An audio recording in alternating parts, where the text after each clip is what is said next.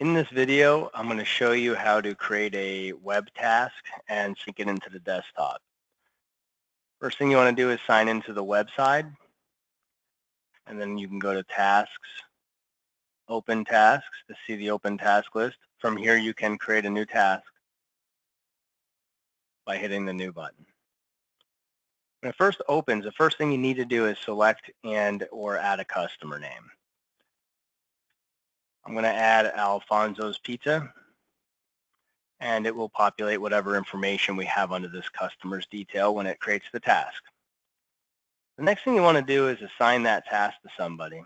Actually, let me back up. The next thing you want to do is give this task a due date. The due date can be changed at any time. So for now, we just need to at least give this a start date.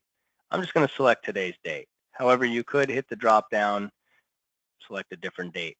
The system will log it.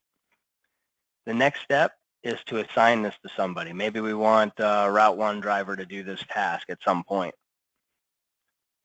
We can then scroll down, and you can select a task type if you have one already preset, or you can just type in a description.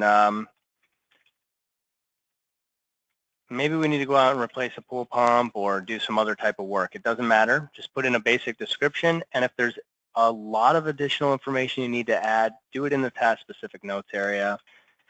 This is for all of your extra information.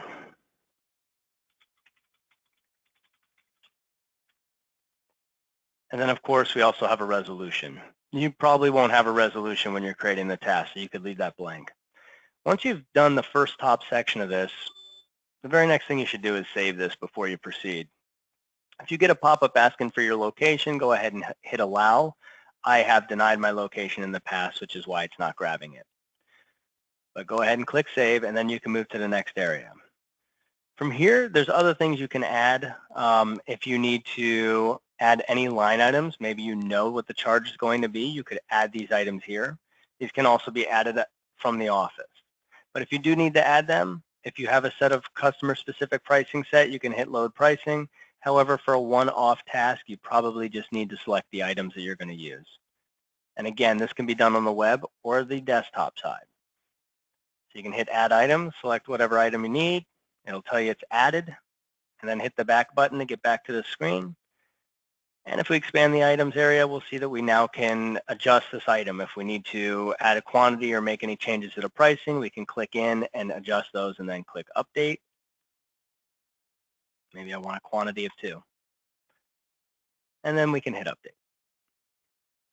Once you have all the items, the next thing you're going to want to do, if you have to add any pictures, you can. Just click Add Pictures. And on the mobile device, when you hit Choose File, you're going to get a pop-up that asks you whether you want to add an image that you already have saved or if you want to take a new image. So you'll have different options on the mobile side than you will have on the desktop because the mobile devices work a little different. Once you've added any pictures that you need, go ahead and hit Save. And the last step really is the footer area. Again, if you get a geolocation area, if you get a geolocation pop-up, you can click Allow. I would recommend always clicking Allow. I've just denied mine in the past. Now, we don't want to complete a ticket. If this is an open task and it's going to be assigned to somebody such as Route 1 driver, we can leave this task open. From here, it's now created. We can now back out of the task because we're not completing it in the field. That task will immediately, if we were to back out and log in as R1 right now, that's who I assigned this task to. You'll see that it's showing up right here. Task TW1003. It's automatically up on the web for your technician to work. Additionally, when you're ready to sync that task into the desktop, if you go to Sync Mobile Devices, select Tasks from this top drop-down, and then hit Sync. This will do a sync of your tasks. This is a two-way sync. Not only does it push tasks up from the desktop to the mobile side, it's going to pull down any mobile created tasks to the desktop. This may take a few minutes. You may see not responding. Do not kill the software. Don't force close it if it says not responding. The system will give you a pop-up when it's done or if it has an error. If it has an error, click Chat Now, jump into Tech Support Chat. If it says it's done like this one did, just close this. And if we go to our task screen, we're going to notice that we now have that task I created in the desktop.